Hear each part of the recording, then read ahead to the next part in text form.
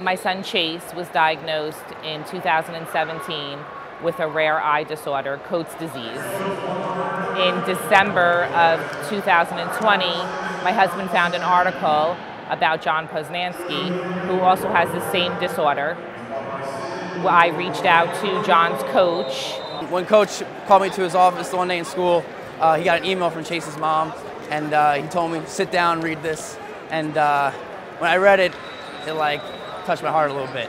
I never really felt like that before. I'm around a lot of teenagers, and he's unlike any other teenager that I've been around. You know, from a humble standpoint, from the tenacity that he has on the mat, you know, from the kindness that he has, the kindness he has off the mat. You know, when my son and him look at each other, you can see that there's a genuine relationship there. They genuinely smile at each other. So it's awesome to see as a parent. Like, he just inspires me to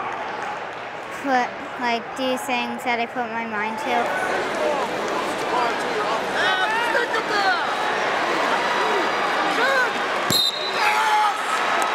I think it's more than the medical connection, because I don't think that Chase really knows anything else with respect to the condition.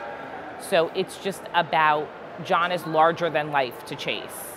And him and Chase have this friendship, a wonderful friendship. And he's Chase's hero. He's all of our heroes. Before my quarterfinals, he was sitting front row too. When I was waiting there for 5 minutes, I pointed at him. It just motivates me to go out there and wrestle my best. I think it makes him feel secure that he can do it.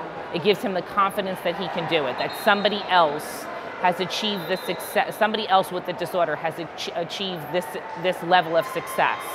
I just think it's like a blessing. Someone made us come together to meet. But now that I can do that for him, and he follow me, and it'll be great. John just goes to show that you can do anything that you put your mind to.